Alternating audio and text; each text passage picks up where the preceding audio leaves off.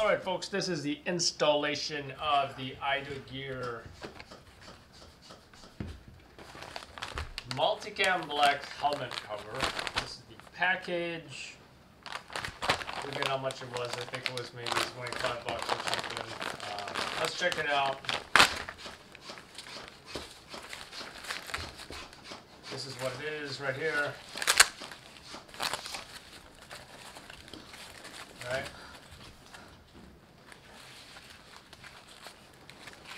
So just by looking at it, I am noticing Velcro on the side, right? You can put flags and such. Both sides actually. You can see the multicam black pattern here. Right? Not too much of it. The top, there's no camouflage or pattern on the top. There is a mesh. There's also an entire Velcro strip that runs from the front all the way to the back, and you can even mount again another flag here or a call sign, infrared patch or whatever. And it does have this bungee that can retain whatever it is you're trying to put there. All right. This right here opens up. You can put a battery pack if you're running nods. If you're running a counterweight and you're trying to fill this up with something. I've heard of folks using 9mm bullets, or you could even use, I think I've used quarters or coins in the past as counterweights, or I think you can actually buy the weights for that, your counterweight. There are holes in here though, so I would put it in a separate bag and then put it in here or something. If you were to use this as a counterweight pouch. Now, yeah, let's go ahead and try it. So I have the Opscore, the ballistic helmet. This is the replica, of course. Yeah, I'm not sure what the brand is. Got it off of Amazon. Wouldn't be surprised if it was Emerson, but I don't know. Let's see. FMA. It's made by FMA. There we go. There's the label. Right?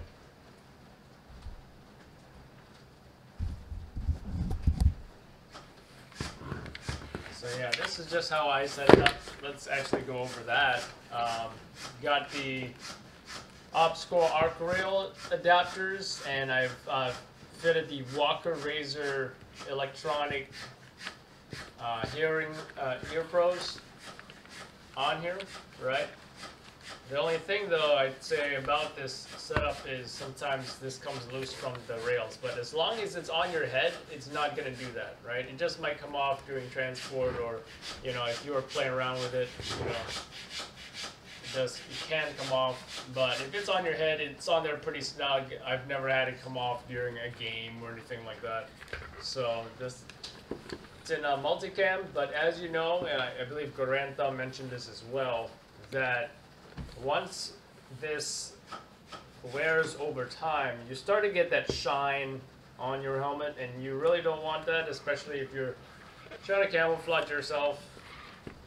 So you definitely do want a helmet cover. This is the GoPro mount. This is the replica version of the Brain Exploder, which is great because the classic GoPro helmet mounts, you need to kind of angle the GoPro in the correct way in order to frame your shot. So you're not having the GoPro look too much towards the ground or into the sky or whatever. With the Brain Exploder GoPro mount, simply rotate your GoPro all the way until it hits your helmet, the brim here, and it's going to be the perfect position. That's why I like this. Yeah, let's go ahead and try putting the helmet cover on.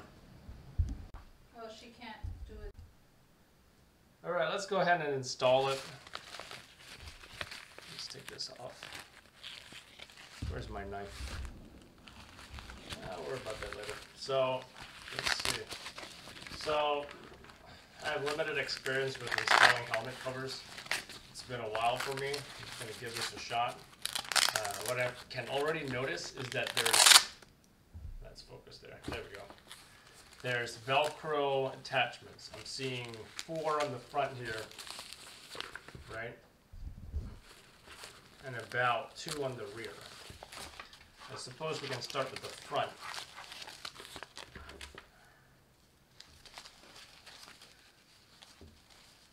And it looks like this goes around the night vision mount, right? So, by the way, I got some flags on here and I have a red B-light.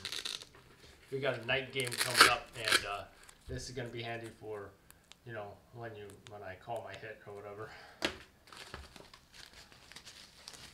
So let's go ahead and start with, you know what?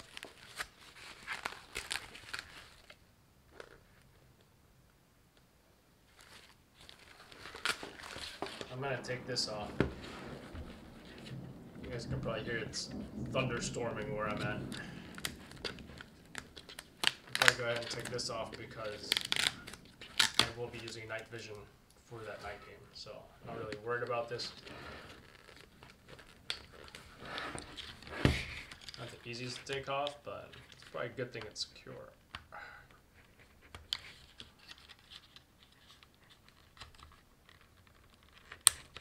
There we go. Ouch. Look at that. So I also put some duct tape inside because it was wobbling, right? So, anyways.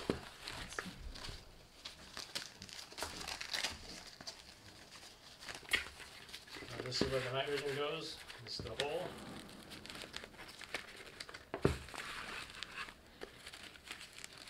To get that fastening Velcro out. It's actually 2 of them.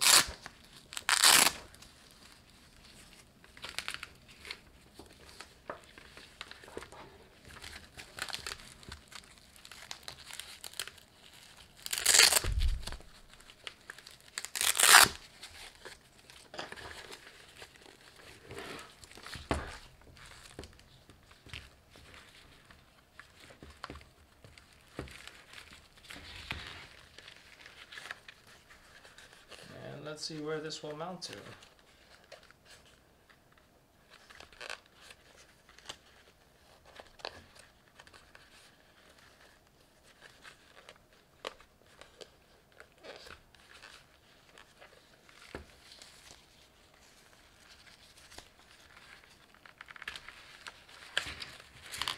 I'll have to go underneath these straps here. Let's try that.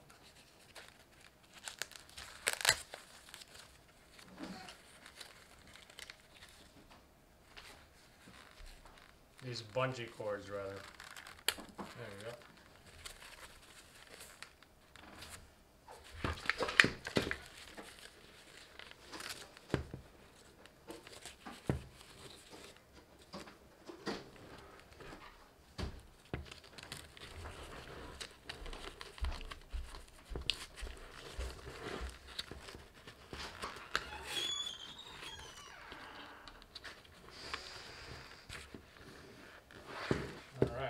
So, we'll probably have to Velcro that somehow, but bear with me.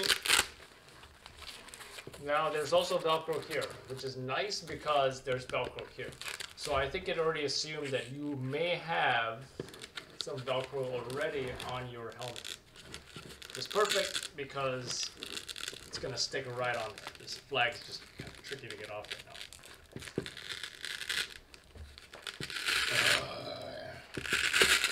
There we go. So this is kind of easy because it just goes right on top of your existing Velcro patch on your helmet.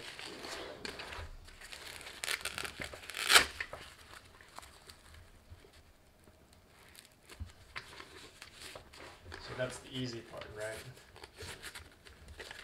I can already anticipate the front being a little tricky as far as getting it on there.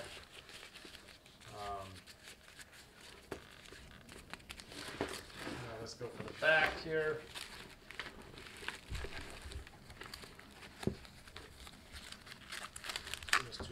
strips out. Do need to take that tag off as well. Well, maybe we'll see if it actually fits first before I even take that off.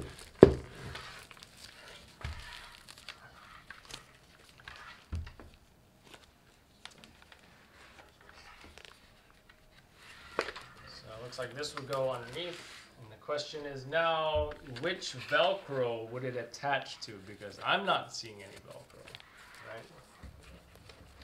I'm not seeing any Velcro on this helmet. So we can also feel Velcro underneath of this, which is great because it would stick right on here. So we may not even need these additional Velcro straps here, right? We may not need that. Might be enough to just have it stick to the Velcro that's on the helmet itself, and we could call it a day. But we'll see. So, let's see if I can tighten this down somehow. We have it. I'm not really sure what that even does. I guess that tightens up the this compartment, your counterweight compartment or your battery compartment. But so far, I gotta say, this being secured on the helmet Velcro itself seems to already be sufficient, right? As far as these go, we do need to find a way to secure it. I'm not sure people cut this off or however they do it, but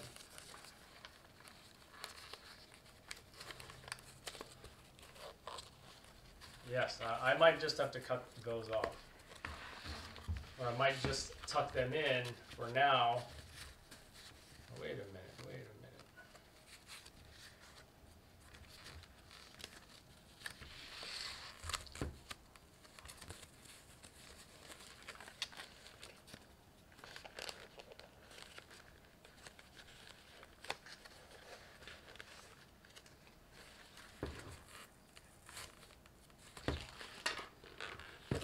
I might just have to cut them off, yeah. So.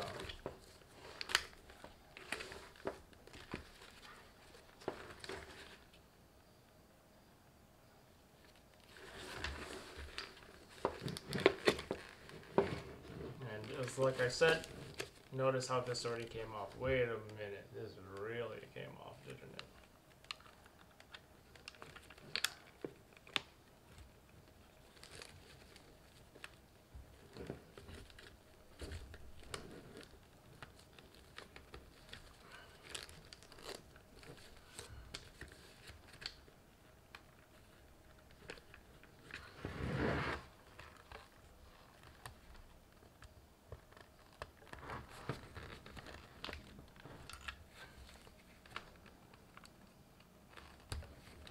There we go.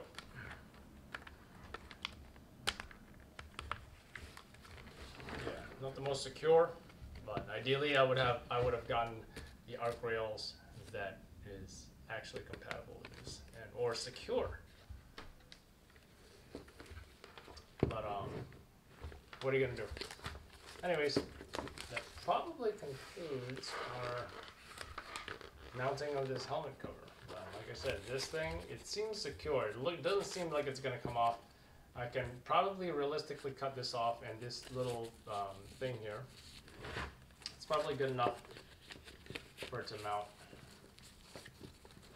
and stay there because of the Velcro, because of the Velcro on the back as well, right? So it doesn't seem like I need all these extra Velcro pieces, unless, of course, you install some male Velcro or the hook, not the loop. The loop's on here, and then simply, Velcroed it inside somehow. But it doesn't make sense because there's padding all around here, and there's padding. Actually, here might be the rear might be more realistic. I don't know about the front. So, as far as accessories, what can we mount to this? Well, we can mount that V-light. Well, also notice here, it's kind of loose, right? It's kind of weird here. So,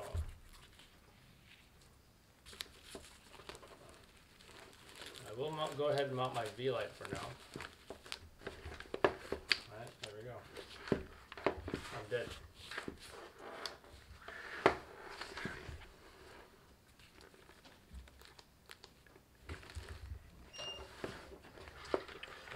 That's how it looks. Now, keep in mind, I am intending to wear this with a multicam outfit, so it's going to be a mix of multicam black and multicam.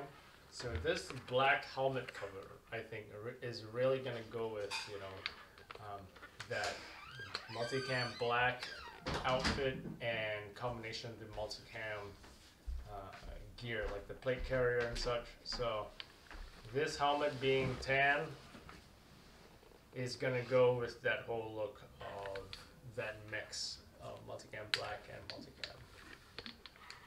Yes, I'm gonna have to figure this part out just a little bit more, but so far it does seem like it probably is gonna be working out. So, seems secure. Just probably add some flags and such to here. But yeah, there we go. Maybe I'll try this. How about that? Looking good.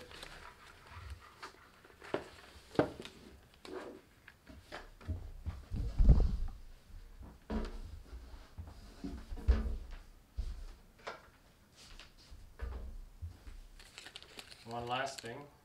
There we go. And there's your Idogear. Let's lower this. This is your Idogear Multicam Black helmet cover on your FMA fast Opscore helmet.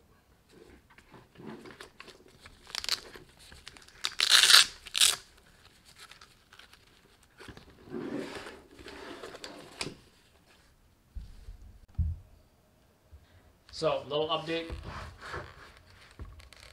The Velcro, I'm able to slip it in between the padding and the styrofoam, I think that's styrofoam, padding of the Opscore helmet. So you can pull it through like this, right?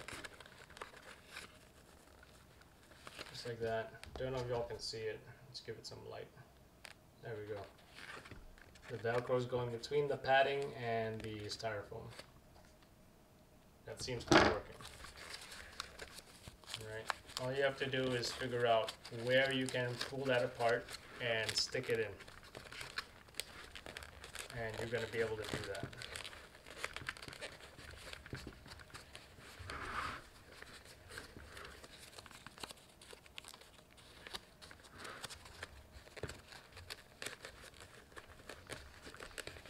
As far as the rear Velcro straps, let's figure that out as well. So, as we know, there's a rear padding here. Let's go ahead and remove that.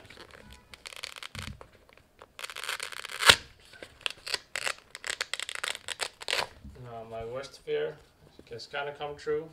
With these replica helmets, you're gonna get some cheap Velcro going on. That's kind of expected, right? So we know there's Velcro here already. Don't know if y'all can see that, but so yeah, we do see Velcro here. So I'm gonna go ahead and stick the Velcro there.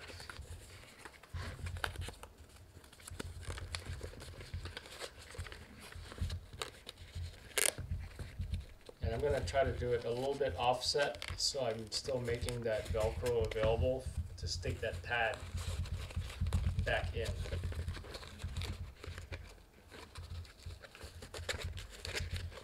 So yeah, I am still feeling some Velcro left for this pad to still stick in there.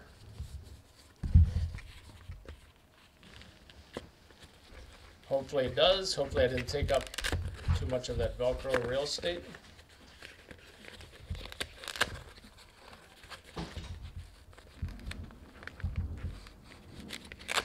And you know what? It did.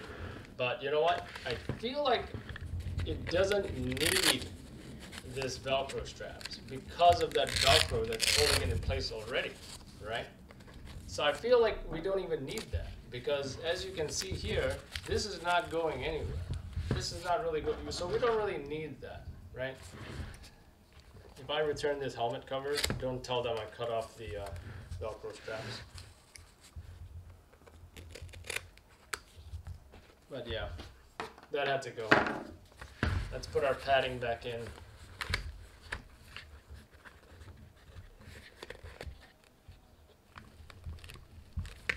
And that's secure. There we go. Right.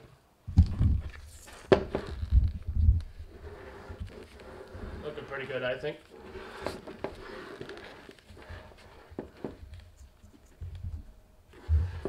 And that concludes our installation of the Idogear Multicam black helmet cover on the FMA Opscore fast helmet.